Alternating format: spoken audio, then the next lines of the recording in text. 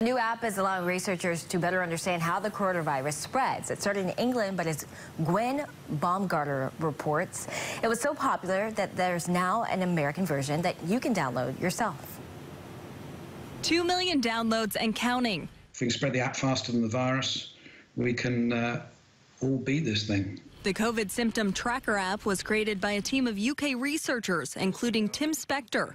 Experts hope their crowdsourced data can slow the outbreak as app users help them learn how the virus spreads, which areas are being hit, and who is most at risk.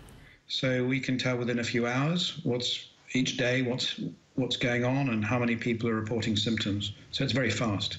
Researchers track things like cough, fever, and fatigue, but they want users to check in, even if they aren't showing coronavirus symptoms. Rachel Barker convinced her friends to take part. I'm going to share it on every platform I have in the hope that we get enough people participating to make the data meaningful and helpful. Countries including China and South Korea use security cameras and drone technology to help track and contain the virus. Researchers hope the COVID app can do the same for the UK and the US, which now leads the world in confirmed cases. It'd be really important in the US to see which areas are most affected, which are not, so both states and federal government can move resources to those areas. Spector says millions more need to sign up to generate enough data to give scientists a fighting chance. He believes slowing the spread of COVID-19 begins in the palm of your hand. Gwen Baumgartner, CBS News, London.